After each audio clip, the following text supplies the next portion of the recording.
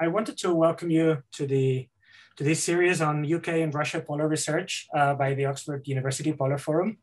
And today we have a session that is aimed at the early career researchers and how collaboration, international collaboration in the polar regions of Russia can actually take place from the early career researchers' perspective.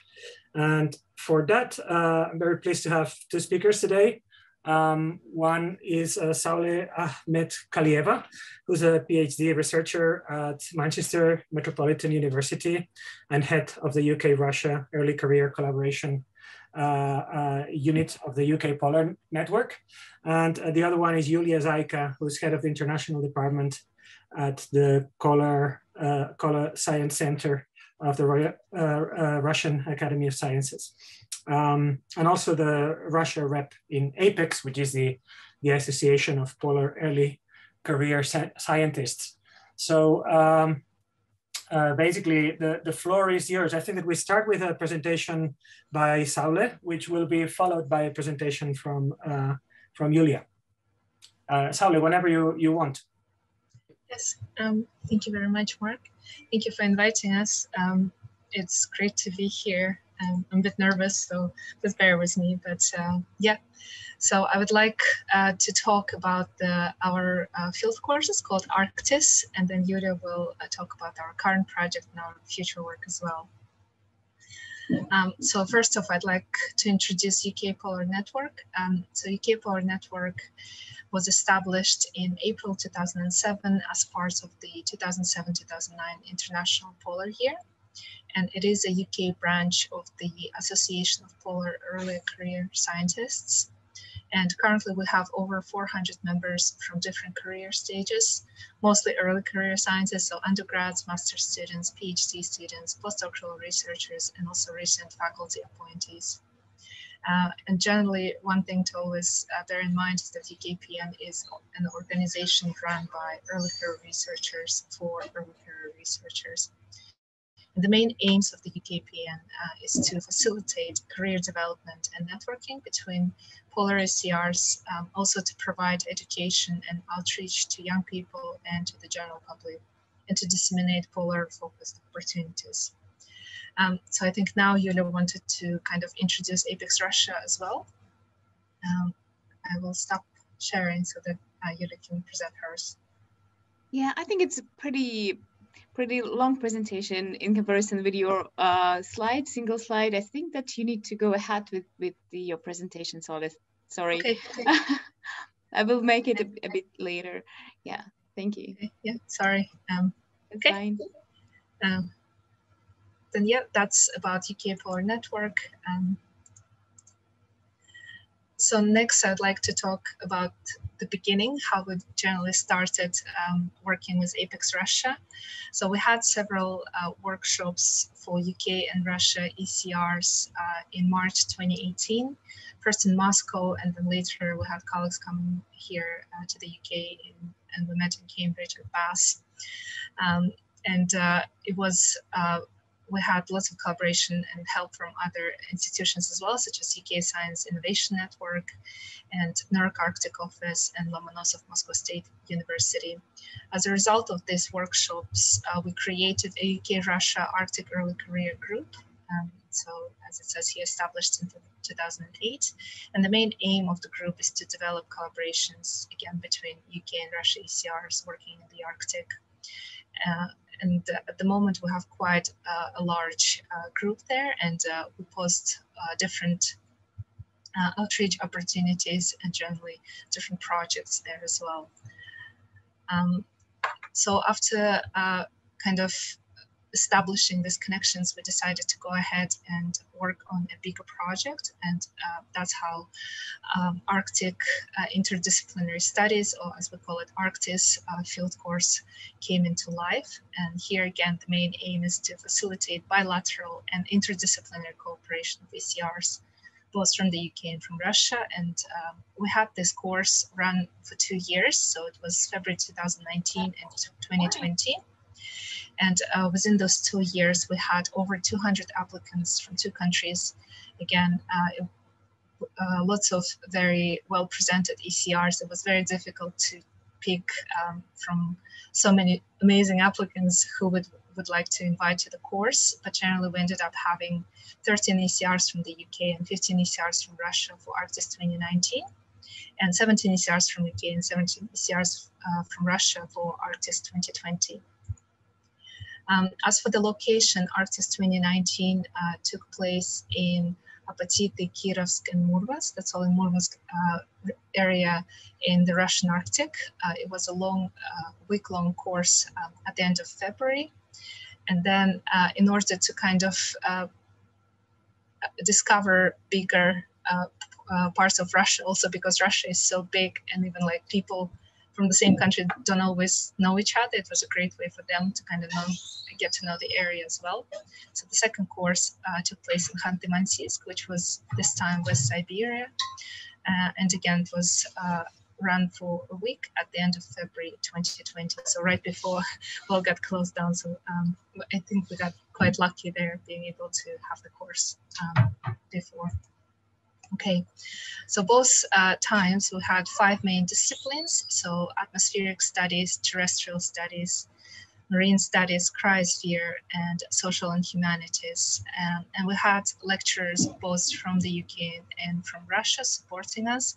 They would have a little like theoretical part inside, but then for most of the studies, we got to go outside and explore, collect samples and see the infrastructure there. And like one of the pictures I'd like to highlight here is in the middle, marine studies.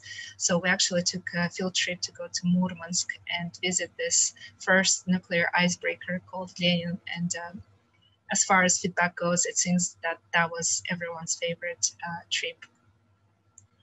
And then again, for ArcTIS 2020, we had 5 disciplines. Atmosphere, terrestrial, cryosphere, and social. However, because this time we were away from the marine environment, we did local hydrology studies, which was again very interesting. Again, here in the picture, you can see how we're filtering the melted water samples to check for soot and other particles. Generally, organizing the field course, we did run into some challenges, but also our participants also had some challenges. So I think starting this year, we decided to focus on challenges and just the ways of overcoming them. So participants, especially from the UK, having to apply for a visa for the first time, did have some issues. They had to receive visa support form, which Yulia's home institution kindly provided them with, and then invitation letter as well. We also were able to create application guidelines for ArcTIS 2020, which I think made everyone's lives much easier. After that, the participants had to arrange their own flights and trains. So we had a participant last year taking trains to arrive to the Russian Arctic only by trains all the way from Zackenberg. So I think he had quite fun travels there. And then again, our Russian colleagues were able to provide accommodation and meals. And one thing we always had to remind our participants is that, as you saw from the pictures, it's quite snowy environment, quite cold, so they had to have proper clothing. But luckily, most people working in the Arctic did have that kind of clothing, so it wasn't a big issue. Generally, we did have some people not being able to get visas, just because it seems that their home institutions were not allowing travels at the time through different agencies and things like that. There were some travel delays as well. Also personal circumstances. I think someone right before the field course started ended up breaking some bones skiing. So despite all these challenges, though, we did have, I believe, very successful projects. So here you can see our infographics from the feedback we collected after the course. So generally, everyone rated the course quite high. They said it was very, very enjoyable, that they've learned some, and they enjoyed the organization, and that the course met their expectations. And also we got the rating for different parts of the field studies. So, and yeah, some pictures as well. So as you can see, lots of people smiling and generally enjoying, especially this one at the bottom, the picture by Andrei Novikov, shows cryospheric studies when the participants got to look at snow layers building up in the Russian Arctic. And then we had a very similar feedback from APECS 2020. So again, we got quite high rating for how, for the overall course, how enjoyable the course was, how much the participants learned, and how they enjoyed the organization. So, and again, in numbers and here in pictures, you can also see our participants smiling and generally enjoying the course. So because the main aim of the course is not so much the studies, even though that was the important part, it was more about creating the links and collaborations. I think it's very important to highlight that we got lots of good feedback, and the course itself is more than just a course. It's about collaborations, it's about friendships, and people having fun and having a good time. And I included here a couple of pictures. So one of our Russian participants from APECS 2019 was able to take a beautiful picture of Northern Lights. And then our participants from the UK tried to go hunting for aurora as well. And all they got is just dark skies. So yeah. And again, this whole course is for fostering links between the next generation of Arctic scientists. And generally, when we have some sort of other conferences and meetings that are not only Arctic related, but something else. So like here, it's a conference, UK Arctic conference in Loughborough, I believe September 2019. And here we got together with some participants, lecturers, organizing committee as well. And people always call themselves Arctic alumni, which I think is very, very nice. So yeah, this is me. Thank you very much. And I guess I'll pass the mic to Yulia now. Thank you, Saule. That was great. It definitely looks like a very enjoyable initiative. I certainly have several questions about Arctic in particular, but normally what we would do would be to follow with the second presentation, and then we kind of have all the questions at the back of the two presentations. If that's fine, then we continue with Yulia now, and then whoever has any question, please you can write them on the chat, or you can get ready and then ask them later after Yulia's talk, either about Saule's presentation now or the upcoming Yulia's presentation. Thank you very much, Saule. Yulia, now the floor is yours, as they say. Yes, thank you, Mark. Thank you, Saule, for a great presentation. It was nice to get back to those times. It was great. And I will give just a short presentation first about the APECS Russia. It's going to be quite quick. Can you see my screen? Yes. Okay. So just to give a very short update on APECS Russia, it has started originally in 2008 from the IPY conference. I think that the most of APECS committees has started during IPY because APECS itself is the baby of IPY, a project within the IPY. So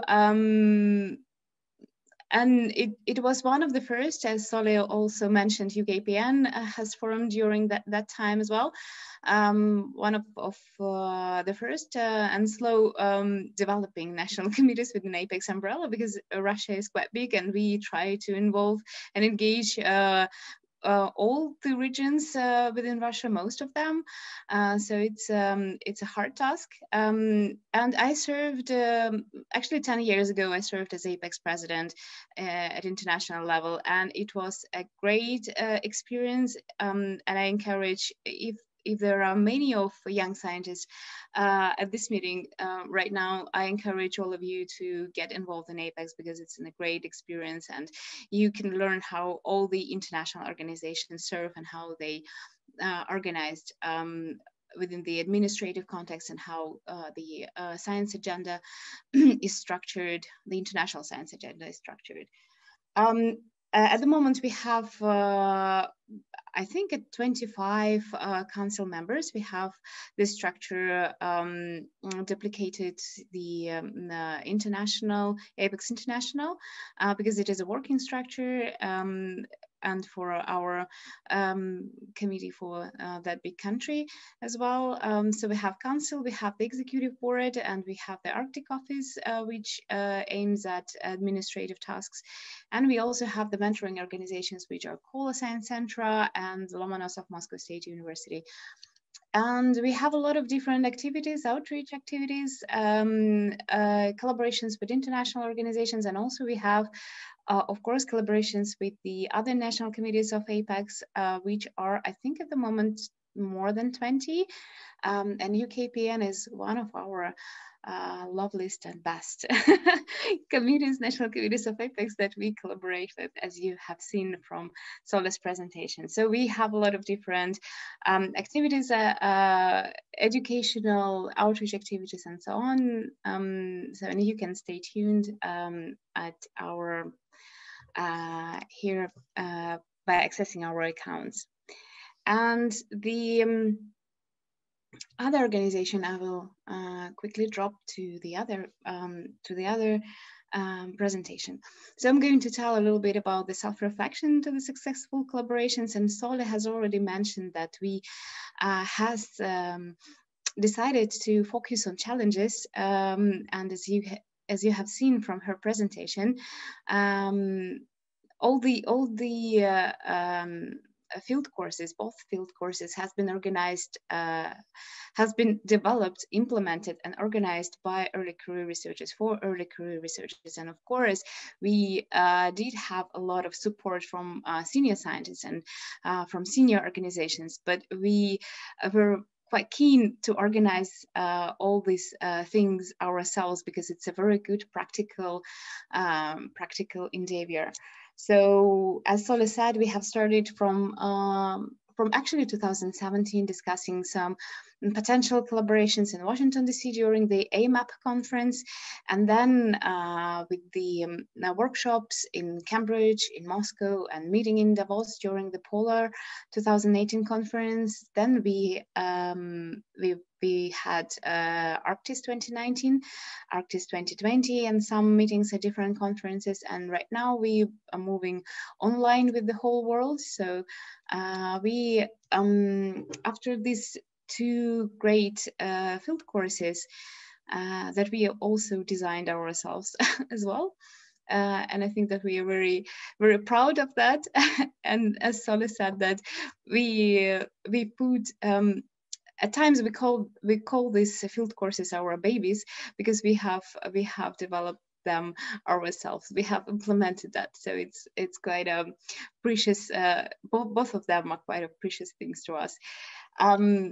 And we tried, during those courses, we tried to involve a lot of different partners. As you can see from this slide, I tried to put all the logos together, and it was quite a wide range of different partners.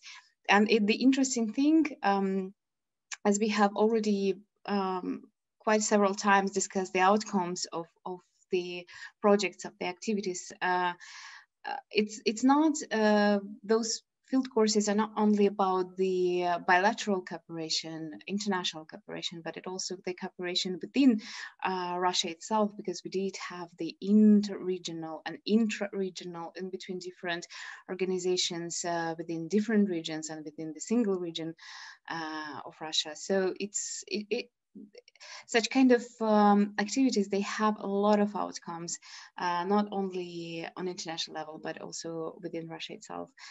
And it was a very good learning process, as Saule said, because we did have faced with a lot of different, with a lot of different challenges, and the current projects that we undertake is about the challenges. But first I would like to mention a little bit about the Kola Science Centra, because we have in APECS Russia, we have it as one of our mentoring organization, and it was the lead implementer of all the projects, the financial implementer that is very important to us as well. So Kola Science Centra has celebrated its 90th anniversary last year, and we are located in Murmansk region within the Arctic Circle, and the whole entire structure is located within the Arctic Circle, and we collaborate with more than 20 countries, more than 100 organizations. We have different projects, we have different formal agreements with our partners, including, for example, British Embassy in Moscow. We are representing at different Arctic organizations. For example, UArctic, IASC, Interact International Network for Terrestrial Research and Monitoring in the Arctic as a partner. And also, as I have already mentioned, we mentor as the Kola Science Center. We mentor APECS Russia, and also have some of our researchers involved in our International Arctic Social Sciences Association. And the geography is unique, so we have a lot of projects going within the Kola Arctic program, which is the cross-border cooperation program, and it involves four Arctic nations, which is Sweden, Norway, Finland, and Russia. And you have seen from the map, you can see it from the map, that regions which are involved are mostly Arctic regions. And we also have the infrastructure at Svalbard, the research station in Barentsburg. And we just recently, on 5th of March, last week, had the webinar with the help of Arctic Office NERC. So you can find the link and video at their website. And yeah, getting back to the project, sorry, it was like a promotional minute. Getting back to our project. So when we realized that we have involved a lot of different partners, we have gone through all the challenges ourselves, and it is important. It is actually important to have a good partner from Russia and from the UK. So it was the great matchmaking, because you always need to be flexible when overcoming different challenges.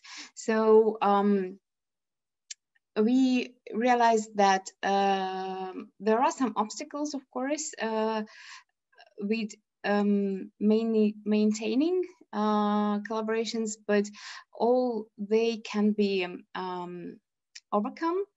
And we've decided that we need to evaluate, because when we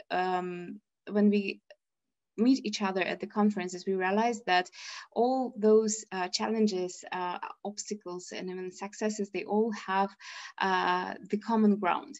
And with this current particular project, we try to evaluate what kind of challenges are existing and what we can do with them. And we call that project UK-Russia Arctic Science Priorities Project, which is based on community consultations. The best way to get more information and to understand the problem is to get to the community, to the end users who are involved in collaborations. I'm not going to talk about community consultations themselves, but just want to say that it is quite common method, procedure, or let's better say approach in the Arctic arena. At the moment, so we have a lot of existing examples, for example, within IASC, which evaluate the state of Arctic science, and they have released report last year.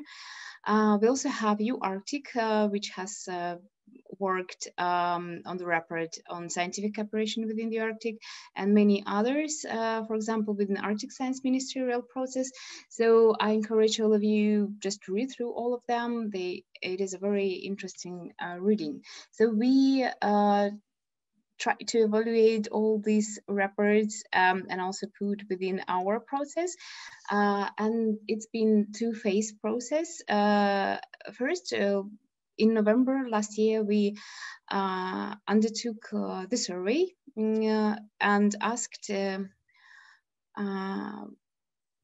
participants of the survey just to share their expectations from collaborations. And you can see that we ask a lot of different questions, and I try to cut a few quite tricky. For example, how long have you been working in Arctic research? And as you can see from this diagram, that most of respondents has said that they have done less than 5 years experience. Then we asked, are you currently involved in UK-Russia collaborative research project? And as you can see, that 66% of respondents said no, but they are very keen to do that. That's why they have participated in the process in the survey and also in our conference, which has been the second phase of this, let's say, research. And we also asked a different number of questions, but one was, what are the driving forces behind wanting to do a UK-Russia collaborative research project? And you see that there's been a lot of different answers. We still are in the process to evaluate them, and we aim to produce a report soon in the mid of April. But the second phase, as I have said, of this process has been conference that we are undertaking on 18-19 of February with the interactive sessions, breakout groups, where we try to have a lead discussion on what are the existing gaps and what we need to do to move over them. So stay tuned, and we will have the summary report published online soon.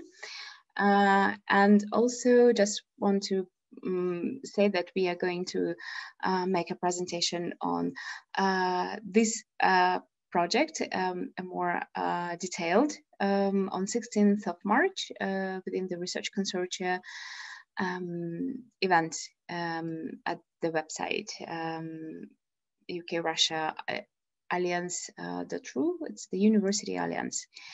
So thank you, and looking forward to questions. Thank you, Yulia. If you can stop sharing, yeah, great. So I'm gonna put, how do we do this? The overall gallery. Yeah, there we go. So I can see you all. So again, I have several questions too, but of course the audience might have some. Konstantin Gribanov wrote a question in the chat, basically asking whether is it time to expand the project to the Northeastern Federal University in Yakutsk, as they do a lot of Arctic research, but many times in collaboration with Chinese colleagues, probably due to the geographical proximity in that region of Russia. That's a question from Konstantin. If you want to add something, Konstantin, to the question, or if that's enough. No, that's fine. So yeah, Yulia, go ahead. Yeah. Yes, thank you so much. Actually, we had this idea while I've been in 2019 in Yakutsk participating in North Sustainable Development Forum. We talked about this, but at the time we have planned Khanty-Mansiysk school, and we thought that it would be nice to have the next one in Yakutsk, to be honest, but you see that actually pandemic situation has stopped our plans, unfortunately. Yeah, so maybe if we will get back to the same format, it would be great to have that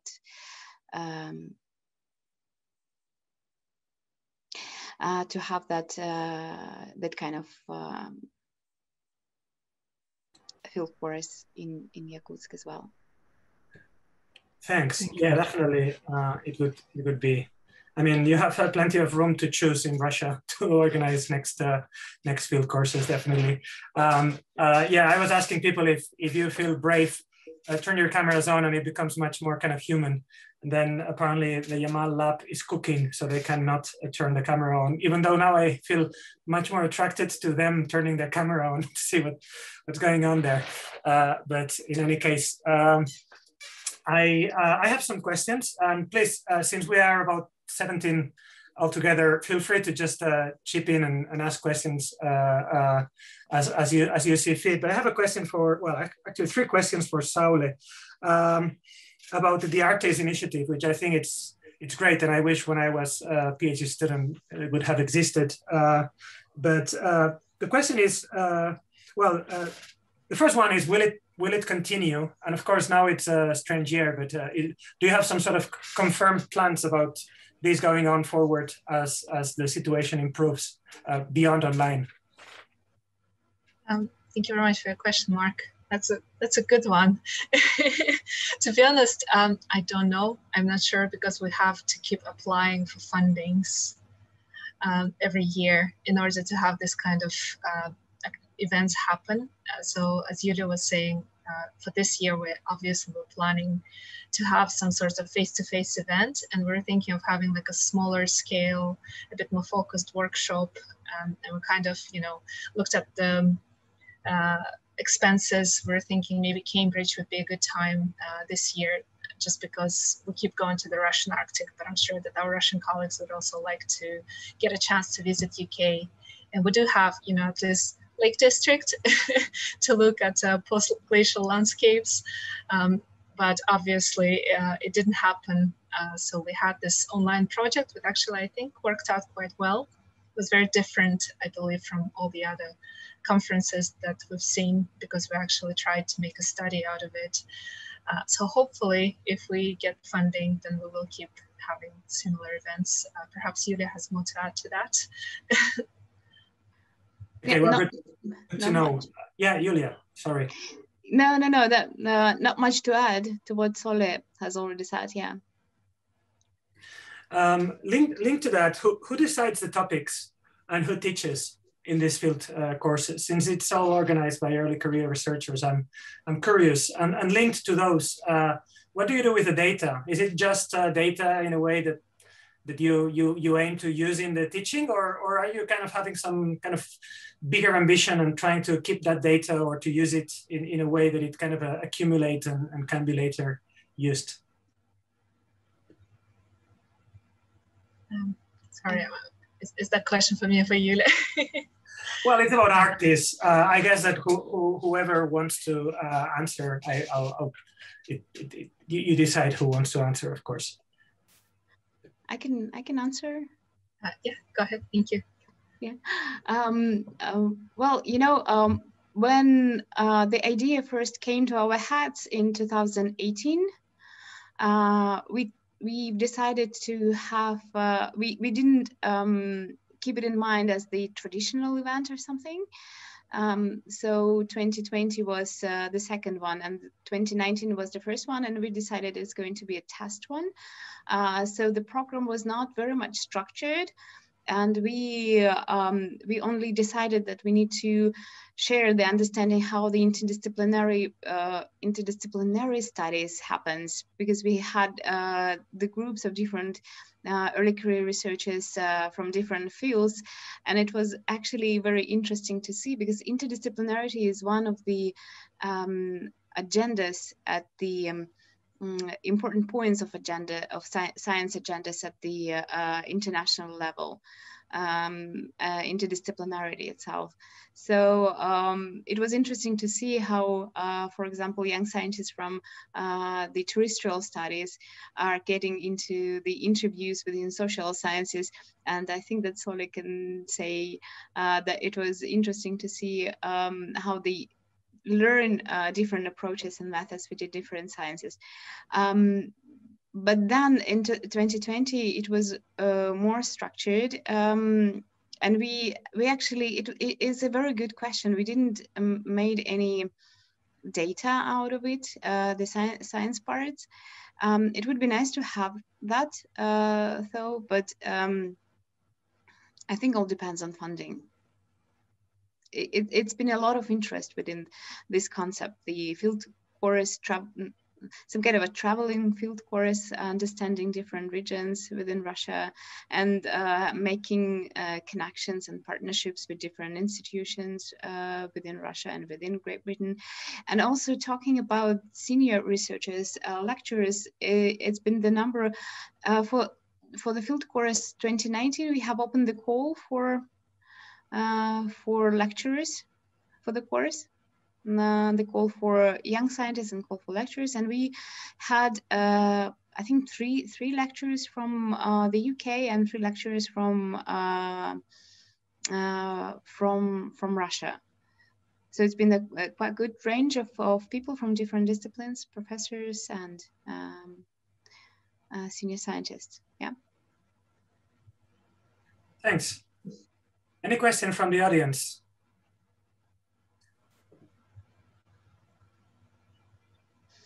Yes, Maria. Hi, sorry, I was looking for the raise hand function, but I couldn't see it in time. Yeah, building on that, I guess if we looking in the future with future courses to use the data somehow, then maybe talking to the plant functional trait course people. I mean, I guess Mark knows a bit about that and how they've used their data as an example of something which I think started off as like it's very similar, building international collaborations in plant functional trait research specifically, but they've always done it in a different location and then managed to use data, I think sometimes more successfully than others, but so it's not, but there's just something maybe we could think about as well. Yes. Of course, the plant functional traits, I mean, this is a much more niche course in which people are interested in a very specific trait, let's say, of science, whereas these courses are much more across the range.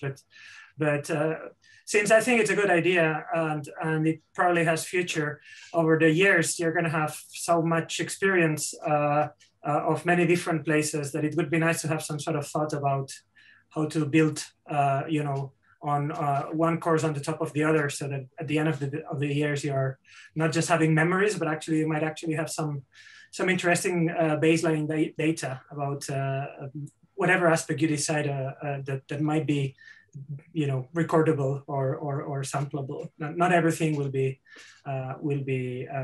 potentially usable in terms of future data, but it might be that, imagine that this goes on for the next 10 years, and suddenly you have 10 places with, similar experiences from both the social and the natural sciences. It looks like you can actually potentially, gain quite an interesting data set.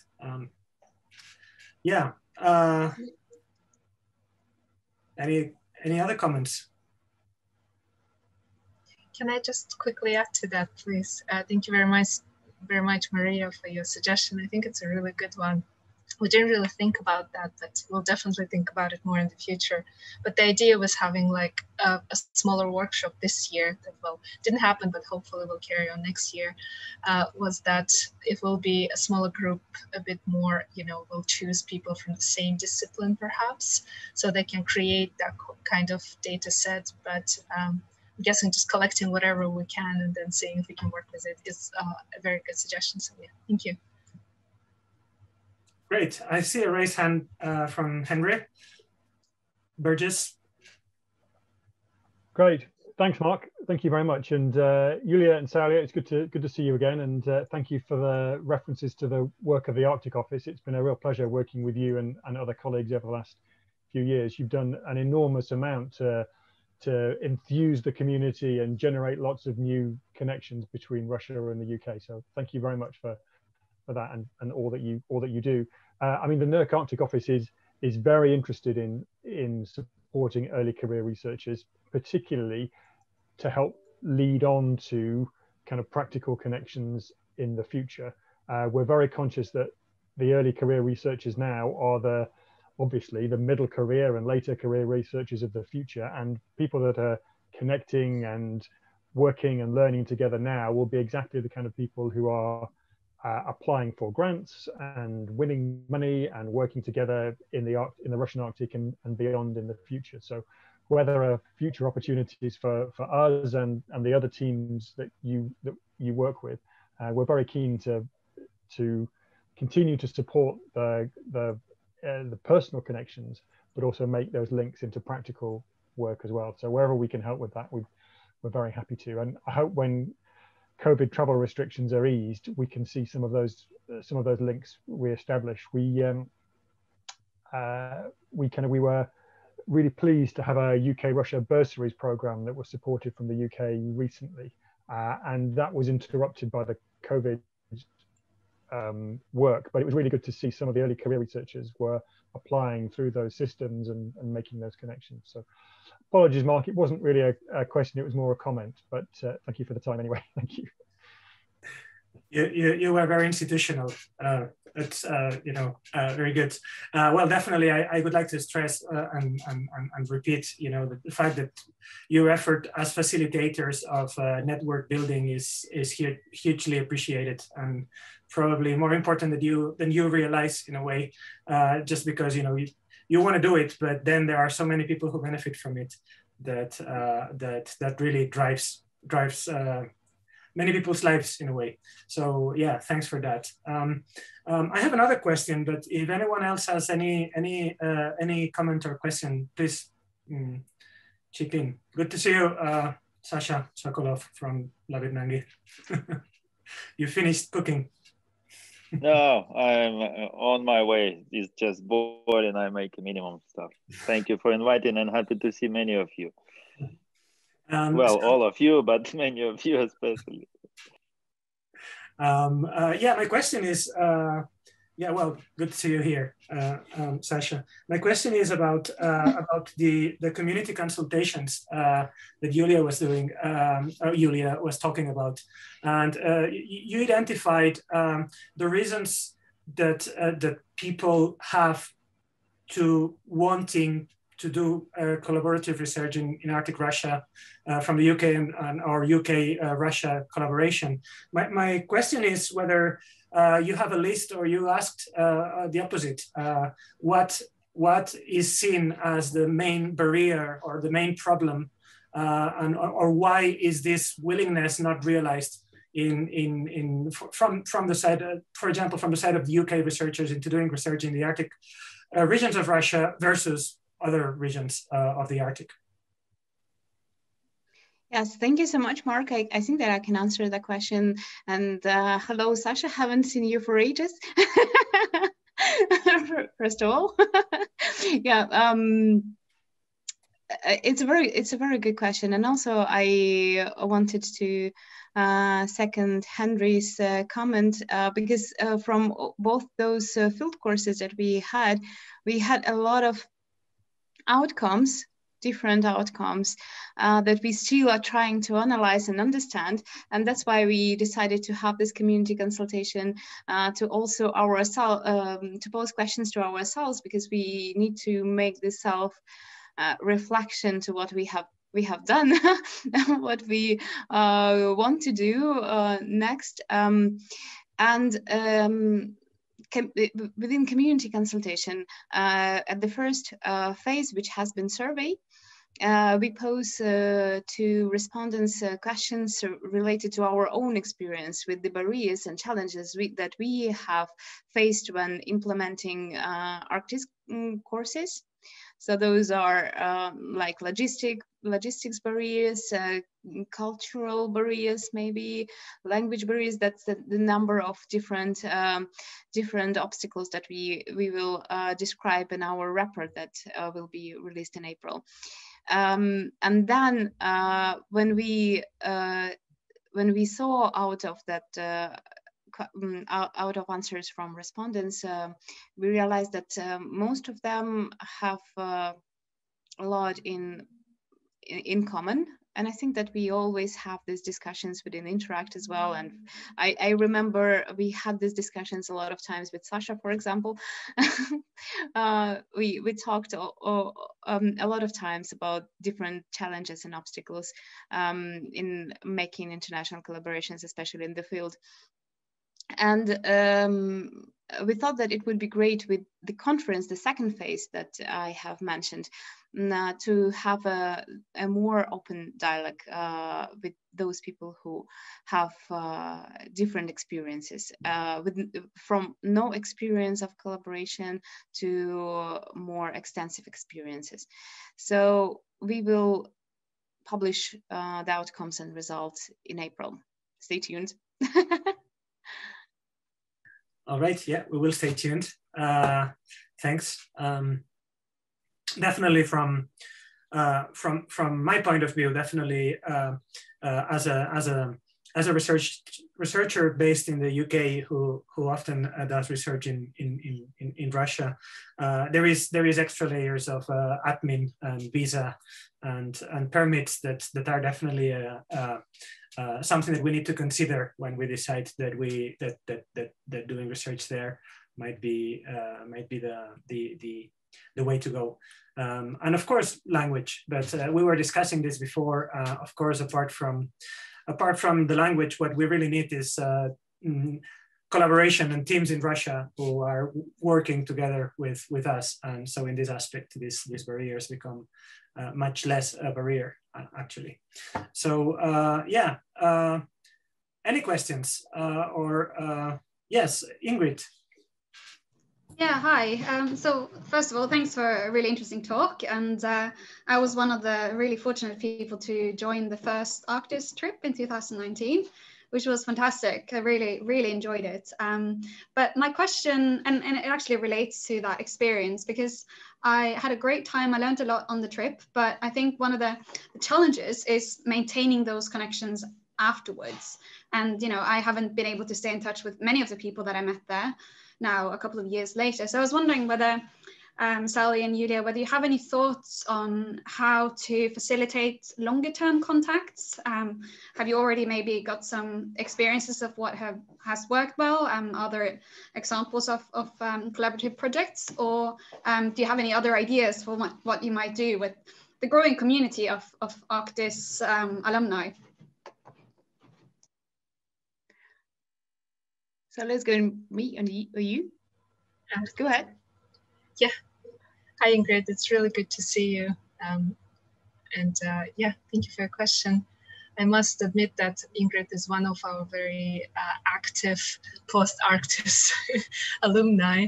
And we've seen, we've been in touch with Ingrid, I guess, throughout the different talks and conferences and things like that, and she was in a couple of the pictures as well, if you noticed. But yeah, I agree with you. It's really difficult to stay in touch with people. I'm afraid at this time I don't really have an answer to the question. We did try to kind of create an Arctis group on Facebook. We have an UK-Russia Arctic ECR kind of website where people can access different events. But luckily, there are some people who are still active. So we had 2 people who are now in the team who actually helped us organize ArcTIS 2020, also joined the project through becoming participants of ArcTIS 2019 first. And then another good example would be, perhaps some of you in Russia know him, Evgeny Zarov. He was a participant in ArcTIS 2019. Then one of the organizers in ArcTIS 2020, and now he's kind of trying to lead his own collaborative projects as well. So I think it's really, from what I've seen, is a lot of the times, one of the main challenges is that people don't know where to start. So I think we give a very good base for people to kind of get to know each other and start talking. I guess the challenge there is that a lot of the times ECRs, like I can say from my own perspective as well, are a bit shy and don't really know how to approach more senior researchers. So that's always a challenge, but generally it is all about people-to-people connections. So at this time, we just see that those people who are still staying in touch are the ones who actually want to. And there are many ways, such as Henry mentioned the bursary program, for example. Yeah, Yulia, perhaps you have more to add to that. Yeah, I think that it's one of the most challenging issues, I would rather say. But if we will evaluate, for example, 17 to 17, it was 17 participants in 2020 from Russia and from UK. So it's like 34. 6 of us are still involved in implementing this particular project.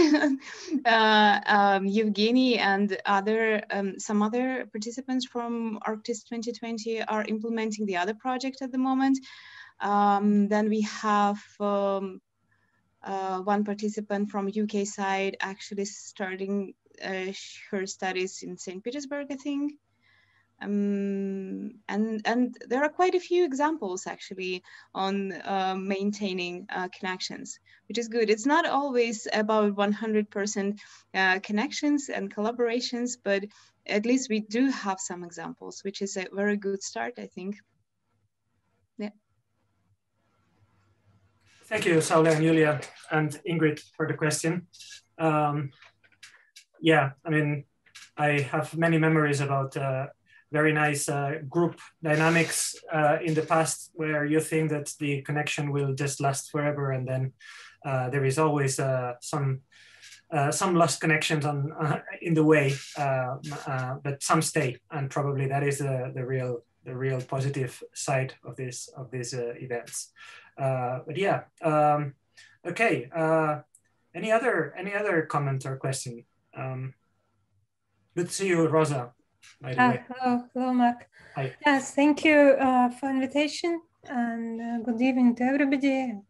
So I just think that we discussed almost these all important questions, which are possibly important to know, but I think it's also important to mention about the present situation, which is going on now in Russia, about foreigners who are doing research there, because maybe for some foreigners, I mean for people who are coming from abroad to Russia, it's easy to do research, but there is also another way about foreign agents, for example, who are coming to do some kind of sparring work. And I think Sasha, maybe he can talk about this, because yeah, we are so sensitive actually and vulnerable also when we are coming to do research, and you do not have any, when you don't have any good explanation why you are coming actually to do your research, then I think people, they can just make some kind of different ideas, strange ideas why you are coming there as a foreigner.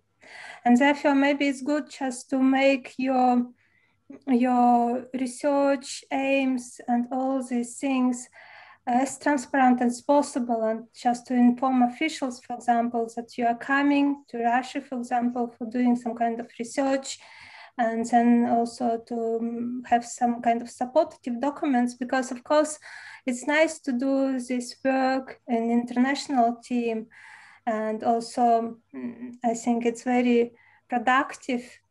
But at the same time, I think as a researcher, you can be also traveling alone, you can be also vulnerable in many cases.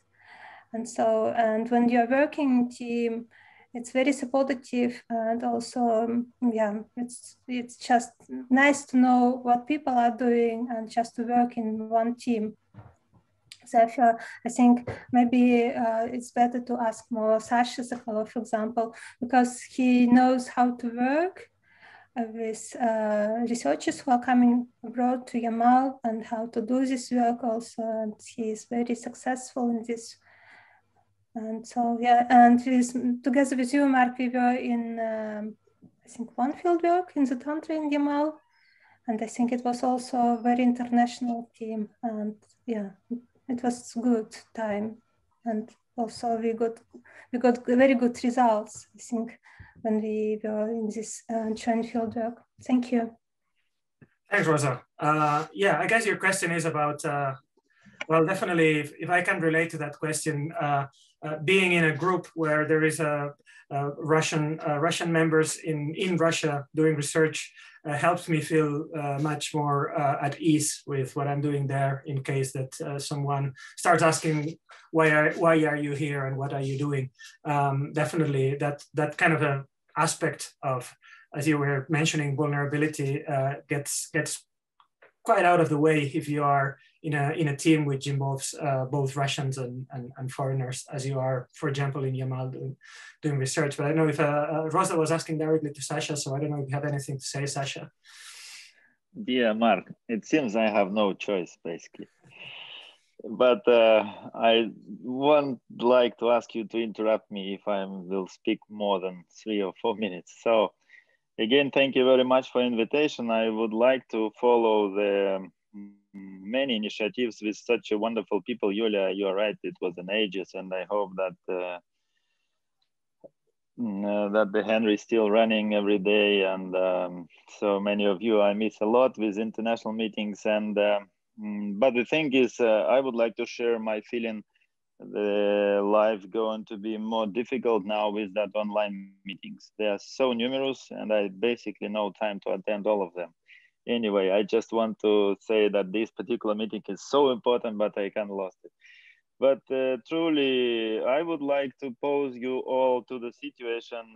It's definitely not way more easy to work in Russia for foreigners. I know my best friend from France have some problems to work in Greenland, for example. So it doesn't matter really. It's not super unique problems for Russia, and they have these permissions and they applications, and they need to wait, and it costs a lot, etc., etc. So it's some particular features, but it's nothing really unique, super unique, as Russia is not standalone. And inside our group of collaborators, we just very, very often repeat that the researchers has no nationality.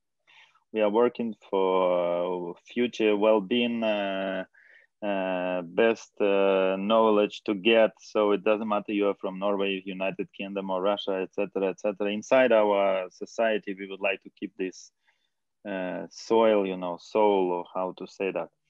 And indeed, I do agree that if you are working together in a collaboration, in a very fair collaboration with a Russian partner, when you share the methods, the protocols, the discussions, of course, the writing the manuscripts, etc., then it's way more productive. But Yulia is totally right here. Unfortunately, to say that the average level of many researchers in Russia, it's a little bit low. First of all, about English knowledge, for example. It's not super easy for them to speak during Zoom meetings, to answer emails, to work on the protocols, to even to use the comment function in the Word, Microsoft Office, you know, all these basic things, unfortunately. And that's why I highly invest, and I highly support, and I'm ready to give all my money to young researchers. The future is yours, and you need to be enthusiastic, and you need to interrupt each other always, and you need to speak English and Spanish and Russian and Nenets, of course. So, and that's why I highly welcome this Kirill and Violeta, for example, from our lab. We have so many news to share, and that's why I highly support the social media activity in Instagram and everywhere. We need to speak loudly, and this is very important. And yes, and I have also very nice discussion laying in the little water body close to sauna in Swedish Castle last February, just before lockdown, with one Sami representative. And he gave me a fantastic explanation of the situation, kind of explanation, and the side of the explanation which I am not thinking much before.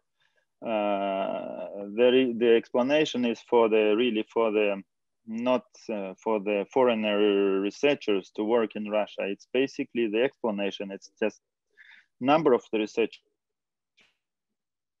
is dramatically higher than in Russia. In Russia, you see, for example, I can't remember well, Tromsø city or town, 60,000 people, and like 3,000 of them, one way or another, connect with university, you know. So, can you hear me well?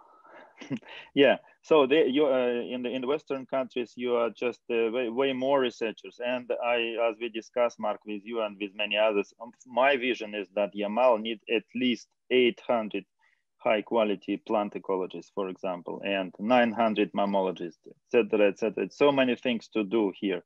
So, and that's why I believe it's very important to welcome many researchers. And again, there is no nationality, and there is 10 o'clock in the evening now. I start to repeat my thoughts. Interrupt me, Mark. Thanks. No, I don't interrupt you. You finished. So yeah, thanks. Thanks, Sasha. Yeah, I think there is a lot there to think of.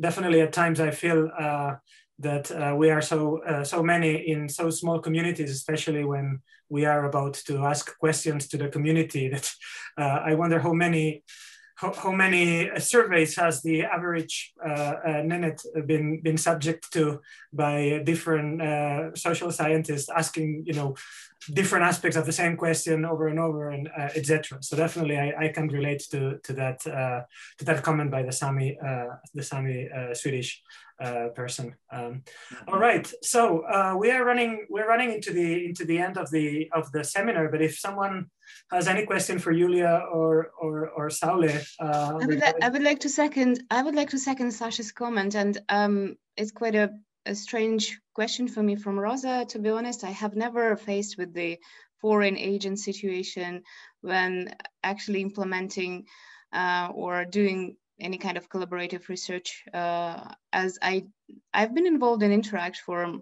10 years already, and I do field work with a lot of scientists from abroad for more than 10 years. So I haven't had these issues before.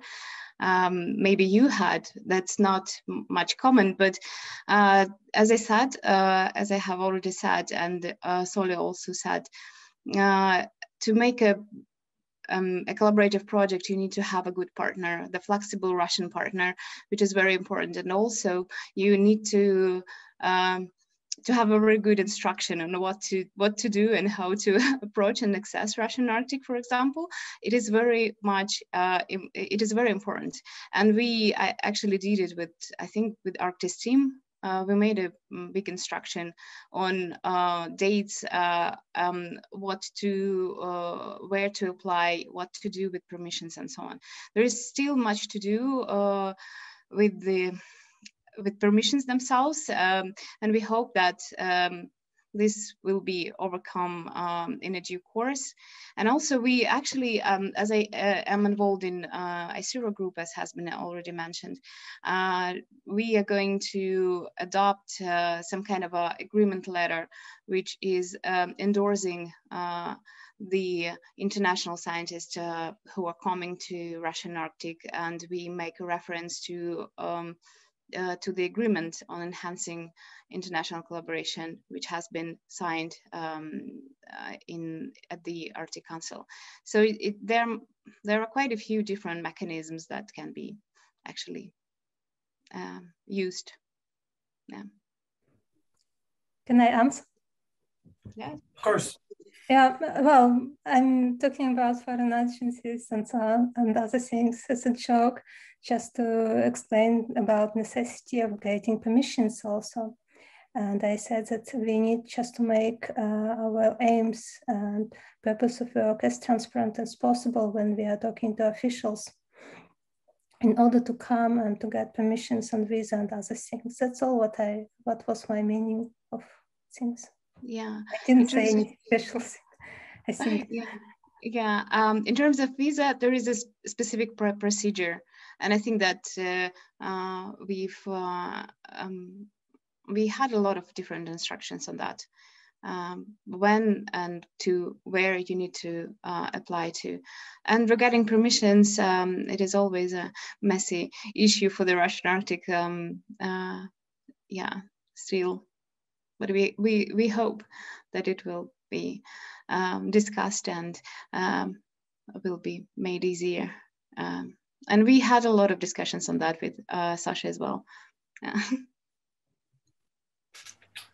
Great. Sorry, can I just very briefly, I'd like to take this opportunity, since we're talking now about having good Russian colleagues, is just to thank Yulia and APECS Russia, and I guess Kola Science Center as well, for being our collaborative, great colleagues in Russia.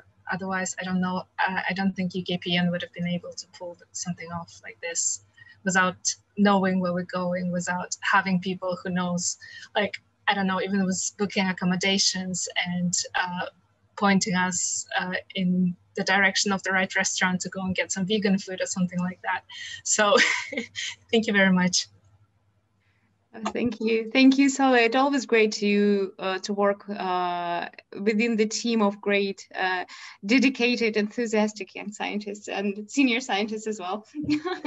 I think that it's a very successful collaboration on all fronts, from facilitators and Henry and Tatiana to senior scientists and young scientists. So this is the great collaboration at all the levels. Great. Yeah, I wish all the best in the future for the Arctis initiative. Definitely, I think it deserves a basically continuation and continuity. So I hope that after COVID, things kind of clear in many dimensions and levels, including the funding, that can go on. Definitely, I think it's a worth initiative. And I wanted to thank you again, Yulia and Saule, for your seminar, and to the attendants for being so proactive in the discussion afterwards. I think this is probably, it's a great feeling that after a seminar there is a plenty of interchange of questions and opinions.